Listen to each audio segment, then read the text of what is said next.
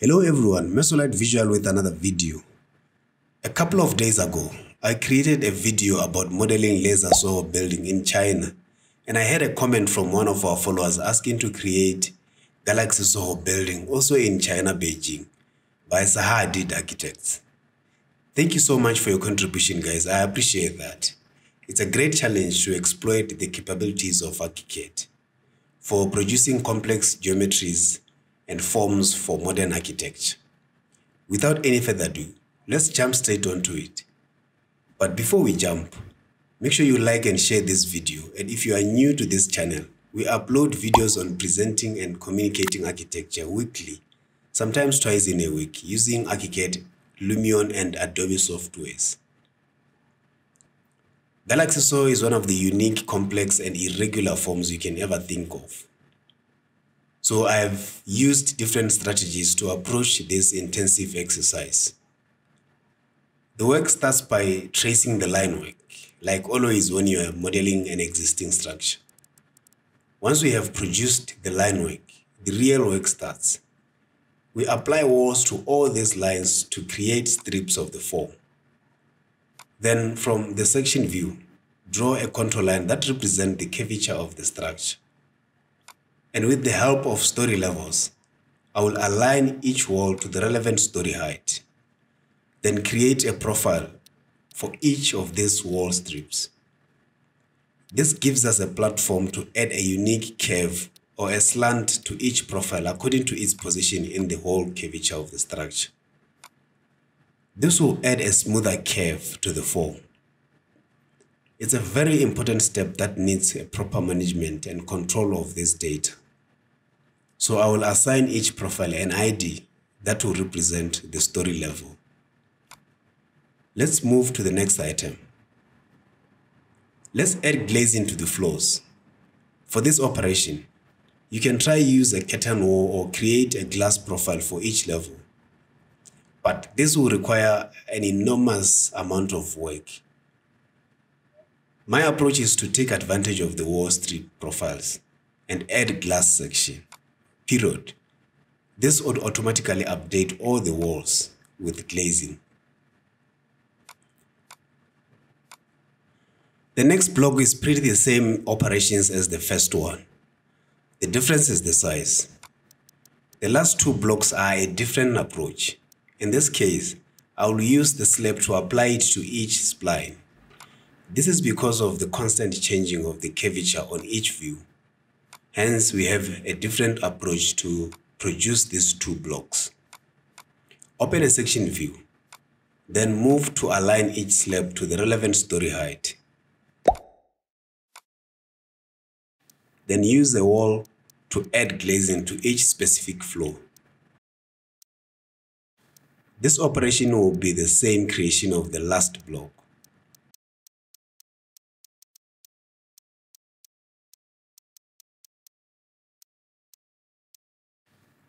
The other interesting part of this organic structure is bridges that connects 4 blocks of the building. I will continue with the slab to bridge these buildings together. Now everything is almost in place. We are going to add the roof. It's made up of a steel louvers connected to the steel frame. Slab 2 is a perfect tool for generating these complex components.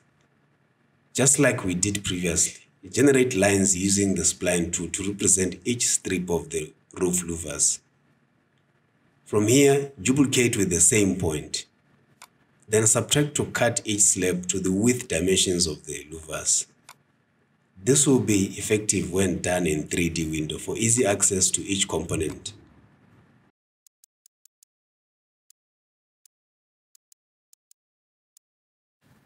Next is the louver detail on the Atrium Skylight opening.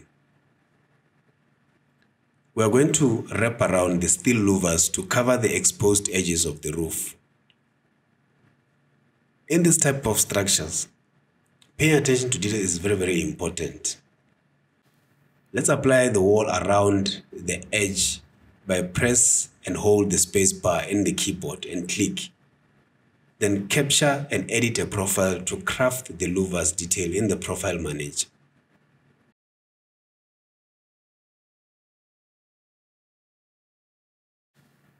Complete by applying the profile to the wall.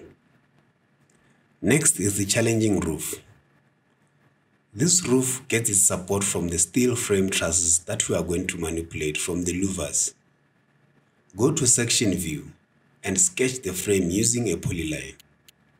Then apply morph and extrude to give it a thickness in the 3D window. Now, let's multiply this member along with the points of the roof system. Due to the complexity of this roof, we can't get the result we want with this approach.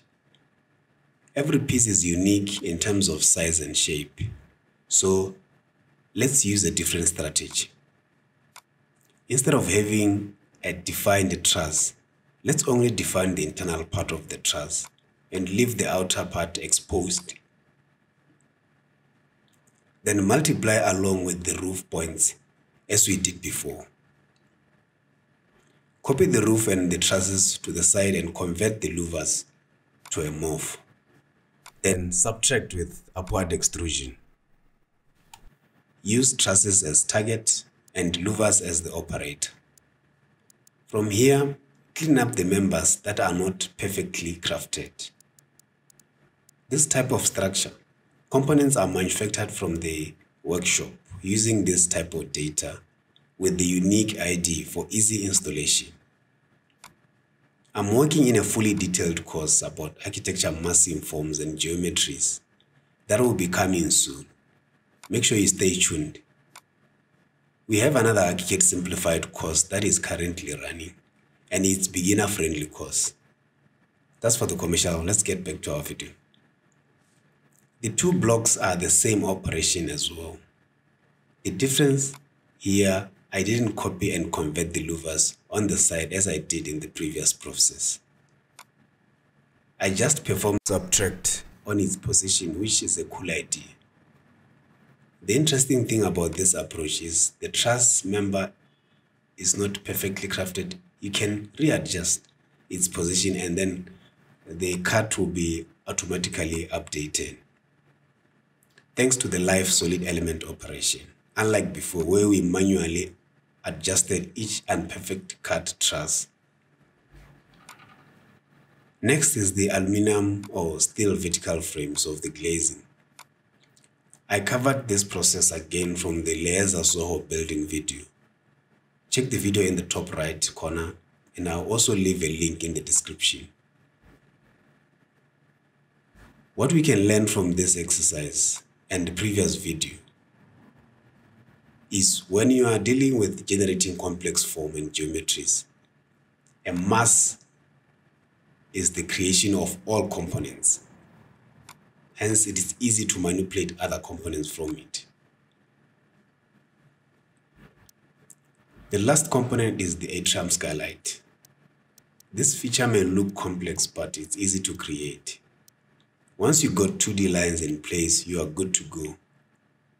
I have used the beam tool to apply it on these lines, then slab for glazing. Thank you for watching this video. Go down below for comments, questions, and suggestions of the next video. I will see you there.